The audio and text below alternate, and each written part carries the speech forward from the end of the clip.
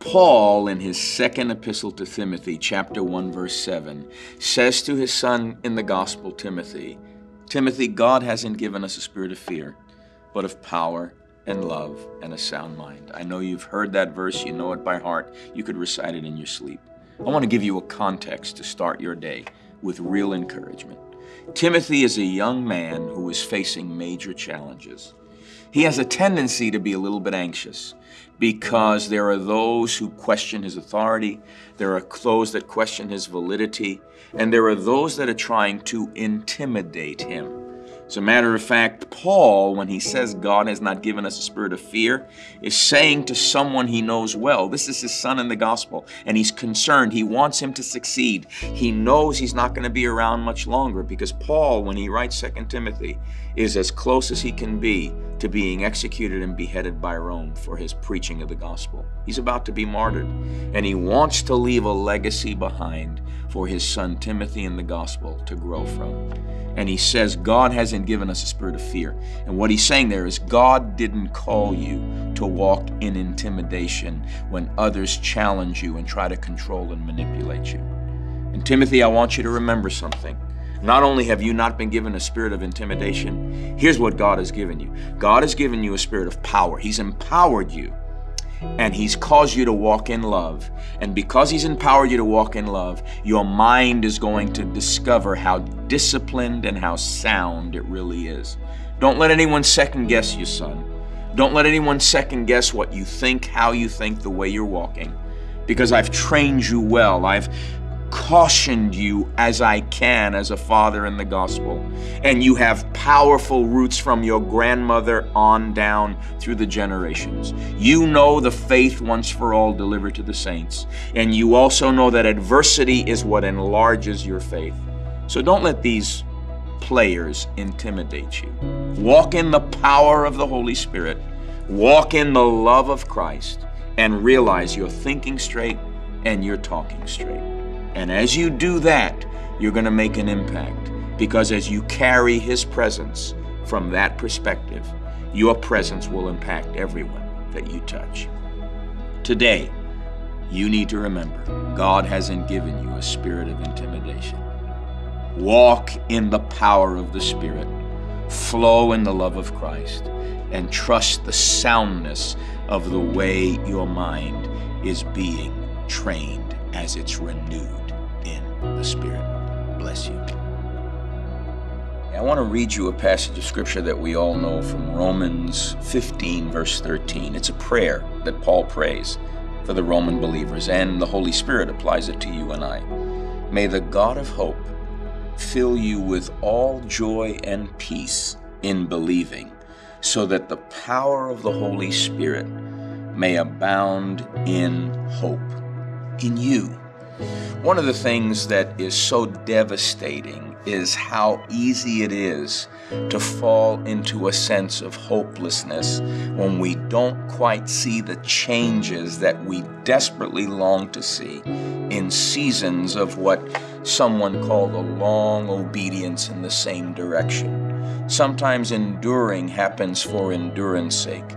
And in those seasons of endurance, the enemy can lie to us and convince us that there will be no breakthrough, convince us there will be no thing that will change the thing that needs to be changed.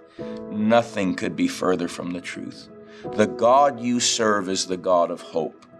And the God of hope is not only in your present, he's in your future. He knows the end from the beginning, and he wants to take what wants to happen that hasn't happened yet by hope and break into your present in such a way that regardless of what has happened in the past or what is happening in the present, when hope invades that hopeless situation, you couldn't have predicted how God would have turned it around based on, well, if this happened here and this is happening here, this must be what's going on. No. Hope breaks in without the ability to predict how it's going to arrive or what it's going to look like, because you can't base hope on the way things have been or the way things are.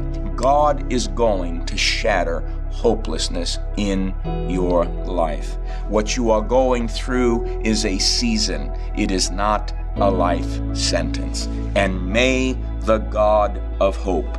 Deliver you from the hopelessness that causes helplessness to follow after it, because he's given you the power of hope to abound in the Holy Spirit, so that nothing will be impossible, so that you can do all things in Christ. It gets better, I promise. Hope is on the way to you from the future into your now. And the Father of lights and glory and the Father of spirits, by his Holy Spirit, is going to cause you today to abound in hope. Father, so be it in the name of Jesus. The psalmist in Psalm 126, verse 5 says, "Those who sow in tears shall reap with joy." Now, I believe every day is a good day.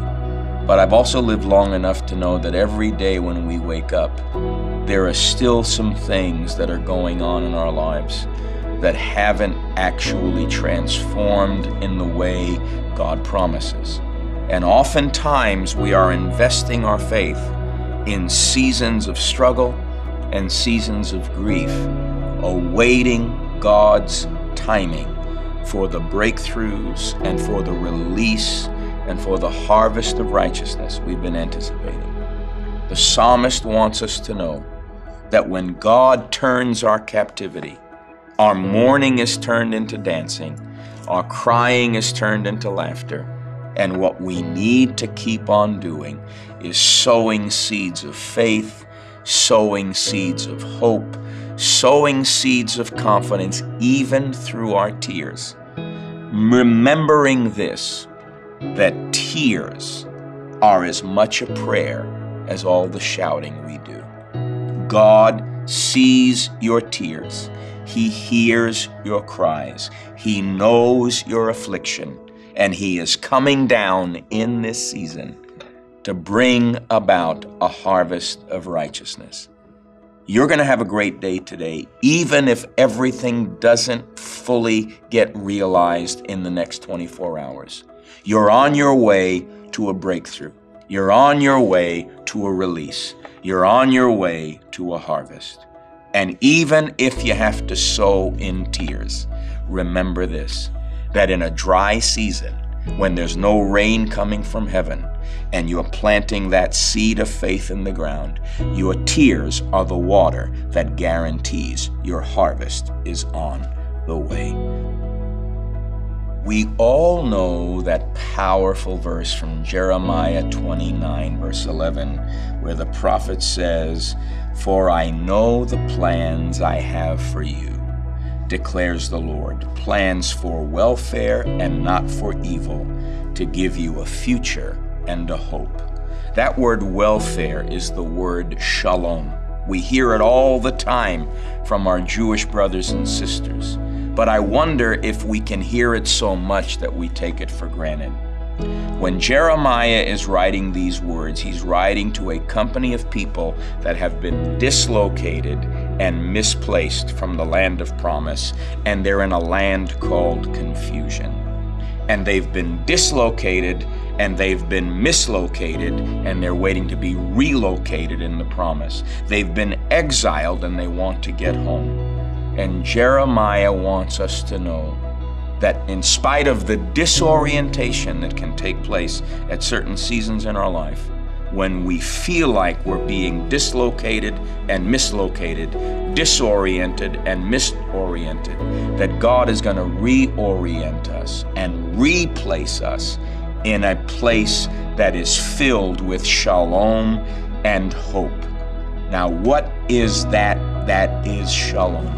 Very simply, it is the absence of all things harmful, the presence of all things beneficial, and put more simply, nothing missing, nothing broken.